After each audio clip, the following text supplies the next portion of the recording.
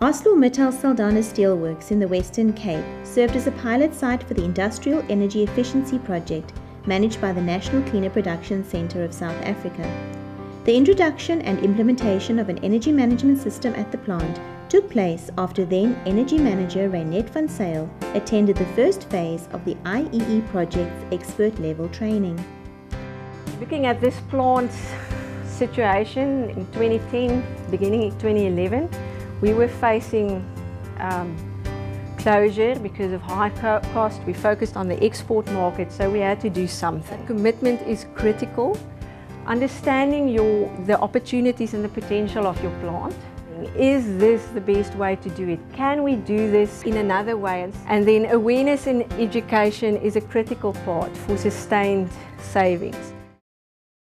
One of the key foundations and the key tenets of the project is energy management system implementation.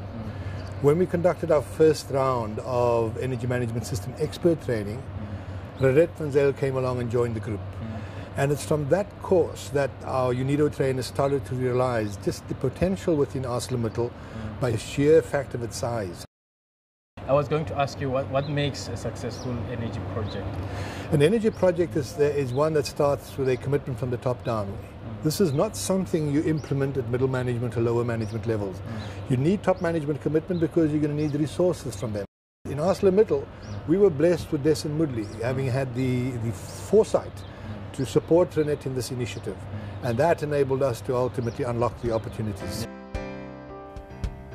The interventions at the plant required an investment of a mere 500,000 rand, but led to gross financial savings of more than 89.6 million within the first year, being 2011. By the end of June 2013, the value of energy savings had reached a staggering 176 million rand, and it is estimated that the savings realized will account for 362 million by the year 2016.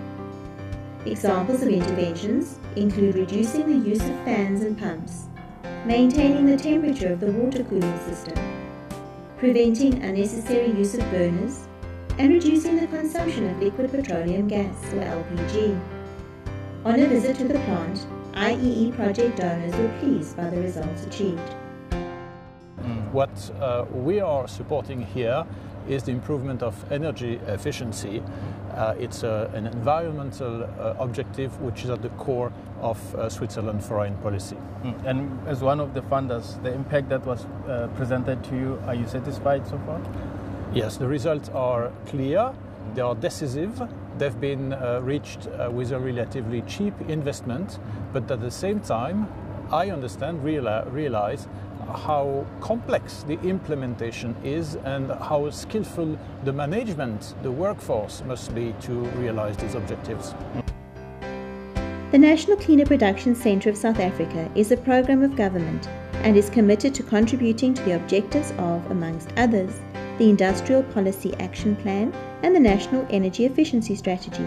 It is hosted by the CSIR on behalf of the Department of Trade and Industry. With the rapid increases in the cost of energy we've seen over the last couple of years, the pressure on our economy because of our very high carbon intensity, we're very excited about this kind of project because it reduces the energy requirements on the grid, it reduces the energy requirements of the company, it makes this industry more competitive, and it also makes a massive contribution to our greenhouse gas emissions.